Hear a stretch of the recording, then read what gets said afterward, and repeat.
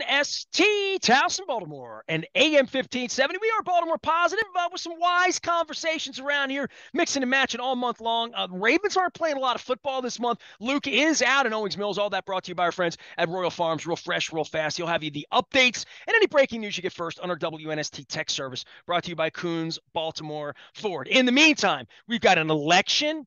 We've got holidays.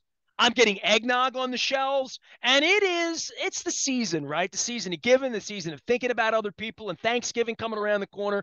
And I love that about a week ago, I got a note from Jonathan Baylog at Goodwill, and I'm wearing my Goodwill shirt here. And he said, hey, man, you got those wise connections and wise markets. We need turkeys. We're doing this thing we do every year. And I said, well, tell me about it. Let's put this thing together. Lisa Rusyniak joins us here. We were talking Halloween. That was so like last week ago, with all the getting gifts and finding things and getting kids together and trick-or-treating and all that stuff. We're already into Thanksgiving, and you guys are planning a really, really big endeavor that, quite frankly, I didn't know enough about. Now that I know about it, I put wise markets together to get you guys some turkeys, and you feed a lot of people before Thanksgiving later on in the month, don't you? This is our 65th year doing this Thanksgiving event, and we serve about 3,000 people every year, less the last 2 years because of COVID, obviously, but we feed 3,000 people a nice Thanksgiving dinner that they might not otherwise have an opportunity to have. And what's really great about this event is that we connect people to other social services that they may need. So a lot of people that come to our dinner may be homeless, they may be food insecure, they may obviously not have a job, low skills, what have you. So Well, it's we an have this, opportunity. It's really an opportunity, isn't it? yeah. So we have this whole resource fair as people are coming into the convention center in the line, and they can visit all of these booths with social services, including Goodwill, and we can get them connected to services that they may need. Plus, we get them enrolled with Goodwill, and we can help them start getting on their feet. Well, man, I would just say that's so smart. Who comes up with this stuff? These brilliant ideas, right? Because I have on several occasions on Thanksgiving, I'm a Tony Robbins guy, right? There's no doubt about that. I firewalked back in 1994. I've talked about how it changed my life. He's always done a basket brigade. Thanksgiving, he grew up poor, without food. Someone left a basket at his door. And for all of his career, Thanksgiving's been his thing. And I was involved with a group here that had me to a church several times in West Baltimore off Pennsylvania Avenue near Penn North. This is, oh man, at the beginning of my marriage, I did this for several years. And there, in many cases, and this is an interesting, because you always want to volunteer, there were more volunteers than there were people there. There were so many people that wanted to Wow. volunteer that I didn't feel there was nothing for me to do. You know what I mean? You were, other than talk to people, greet people. I was doing all of that. But as far as serving, there were more helping hands than they needed, which I thought was just a beautiful thing. But the thing you're talking about was the missing ingredient is I saw a lot of people. I saw a lot of despair. I saw a lot of challenges, right? But I didn't know where the door would be to say, what are we doing tomorrow? How are these people getting a meal tomorrow and a week from Monday? And it's Thanksgiving and it's great and it's beautiful, but it's cold out. What else Exactly. can we do for these people? And I didn't tell me more about this event and how folks can be involved. If I've inspired them in any way to give a couple hours, roll your sleeves up, I'm going to do it. It is the Wednesday before Thanksgiving. The one I've always done has been on Thanksgiving Day, but this is the day before, right? This is the day before at the Baltimore Convention Center. We have anywhere between 350 volunteers every year that come out. And not only do they serve, but we help them bring the meals to their table. If they have disabilities, we have runners that help them get their drinks, get dessert. We obviously need people to help clean tables as we turn them over and get more volunteers seated. And then at the end, if they have leftovers they want to take with them, we have a whole wrapping station. And we have had some other organizations come and actually give out coats at the end for people who, getting ready for the winter season and need some warmth. Pardon me.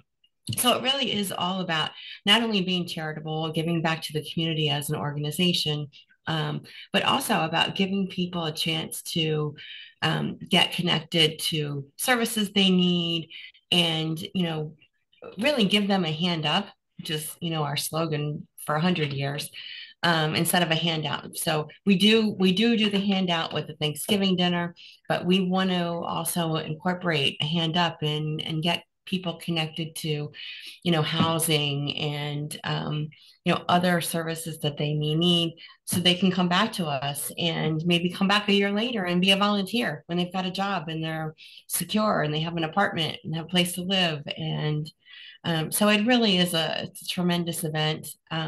So many kids come. It really kind of touches your heart. And when you think that you're helping their parents, their families get on their feet, it's a great opportunity for all of us when we're sitting around the next day with our families to feel like we've done something good.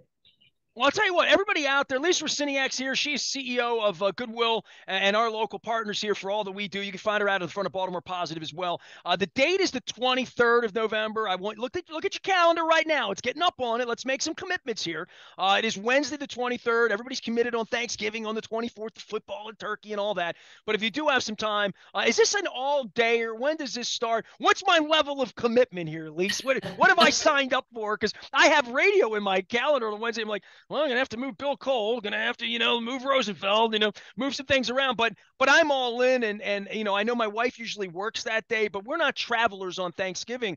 So being able to give back and do something. I'm not even doing a crab cake tour that week. So what time should I be there? What kinds of things could I volunteer to do? What are you gonna have? I love wrapping food. I make a nice turkey, but you don't want me back in the kitchen. Not on this one, I don't think. Yeah, the center plate at the convention center actually cooks and prepares all the food. They put it out in food stations for us. But we have two shifts of volunteers, one at 8 o'clock, because we blow up balloons, we make it festive for people, get the tables set up, get the food station set up. And then we have a second shift that comes a little later at, I think, 10 or so. And we go over the instructions about um, portioning out the amounts of food to give to people, et cetera, and then to serve and help clean up. So we have two shifts, one's at 8, one's, I think, at 10. But we'd love to have as many people as we can come out and help. Put me on gravy duty. I'll make sure everybody gets a little extra. They have a little extra gravy. At least for you guys this time of year, and I know we did Halloween and everybody got dressed up. For holidays and holiday shopping and the things that go on. I know you have a big online presence that maybe wasn't there a number of years ago. For folks out looking for gifts and things like that, I would think this is an amazing time as well for storefronts and people for traffic, people being out and about and coming in and supporting what you do in the main storefronts that we know about. Yeah, and they don't even know really what they're doing when they come into our stores. I mean, they're coming in to look for, some holiday sweaters, and gosh, we have whole racks of, people have the parties, the ugly sweater parties. We have whole racks dedicated where we have our staff pick out literally ugly sweaters that are on display for people when they come in and go to those parties. And then, of course, the economy's tough. People are looking for, nice outfits to wear for the holidays. We have, our nicer, obviously, stuff. And the collectors. I mean, our online business is fantastic for collectors, on shopgoodwill.com, and doing a great business. And what people don't realize is when they shop at Goodwill, they're also helping the community, helping people get jobs, get skills, and get on their feet. So it's a great marriage of really helping people find great values, collector's items, and also being able to help people in their own community. All right, I'm up in here right now. I got some belt buckles. There's a Park City belt buckle, lots of Western belt buckles and pewter belt buckles, but I don't have any rock belt buckles. But every week I have you on. I try to feature one of my new Pacifica rock belt buckles. Talk about collector's items. I got this one. This is a little bit of a holy grail one, so I don't judge it. It's a little bit like Van Halen themselves, a little bit chipped up around the edges, but still rock and roll. So it's not in perfect shape. It's not like an heirloom collectible, but it really is good looking. And if I get it and hit the light the right way, you'll see that this is a beautiful Van Halen belt buckle. It's got a little chip on it, you can see there. But I'm sporting this one. This is my newest one, right? Wear it when you come for Thanksgiving. I'm going to do that. I'll wear my chipped up. So I'm going to be there on the 23rd, volunteering and helping out. Give me an update on XL Center and everything going on for the holidays, including I still have more stuff to give you. I took a carload over, but I'm still finding more stuff, Wow. especially around the radio station. A lot of Raven stuff, a lot of old school Terp stuff, different stuff that's just been in boxes that sat here that I know would find a great home at Goodwill. Right. So I think that I actually, before you go on, I have a challenge for you, a new belt Okay, buckle challenge. I thought of okay, a Baltimore band that you probably don't have that you need to find. okay. Do you remember Kicks? Oh, yeah, I had Steve Whiteman on the show recently. Steve actually, back at the turn of the century, I've been on the air 31 years on December 13th, but I Oh, was 8 or 10 years into doing this and really I was not properly trained, right? So I was screaming. I had my headsets too low that if you turn your headset up, it's a little bit of a trick. You can talk instead of yell because you sound loud in your headset. You trick yourself a little bit.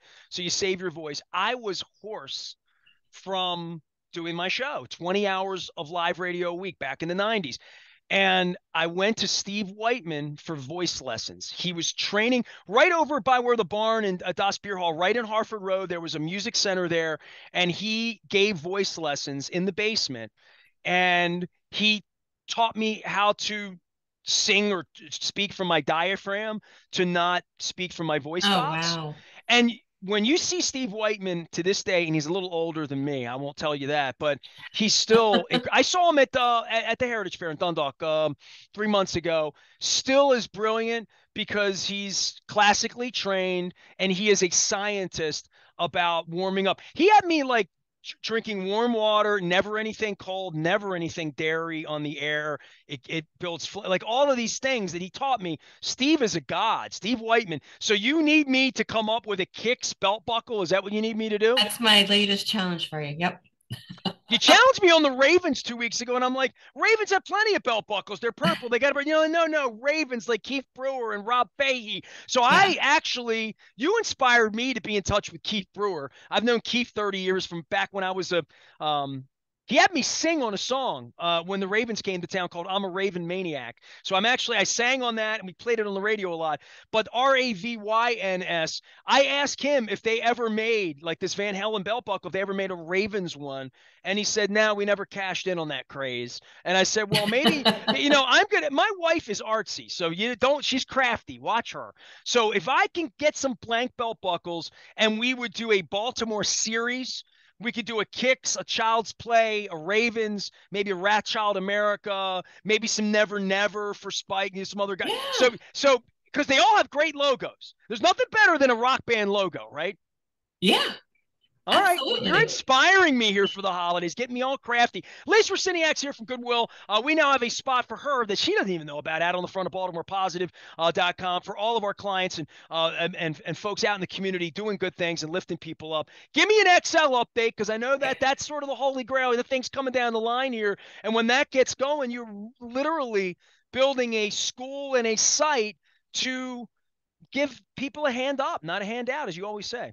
Yeah. So we moved our headquarters. We're out at Baltimore Gateway off of 95, and we vacated 222 East Redwood because we're about to do major renovations to create an adult high school with a drop-in daycare center. We'll be ready to open September 2023. But we've had architects in there, where engineers are in there. It's going to be beautiful. So you remember where Uncle Lee's was, and right next to that's like it's a kebab joint now. That was always South Street. Nick's.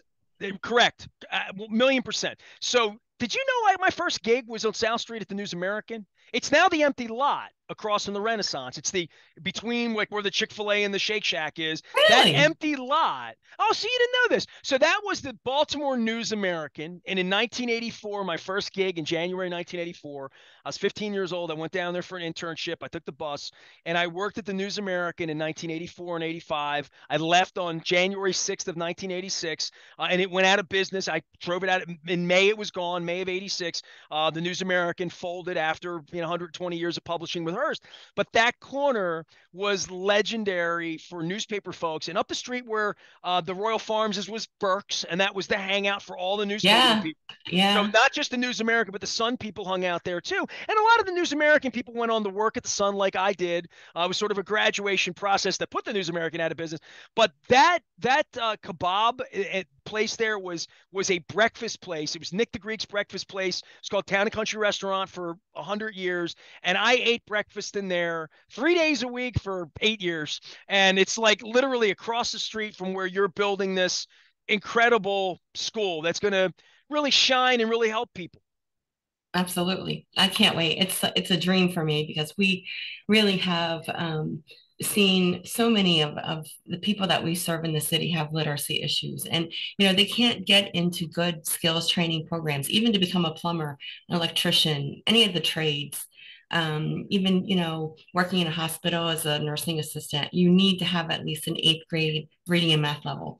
And that's the struggle.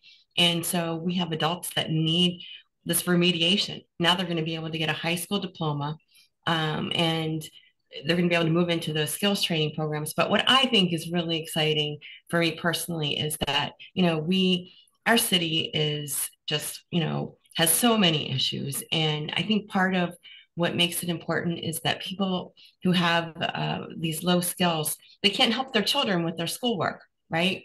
And their kids get discouraged, and so it really perpetuates this whole generational feeling of hopelessness. And so what I really believe is that this high school is going to change a lot of people's lives, and for generations I think it'll make a difference.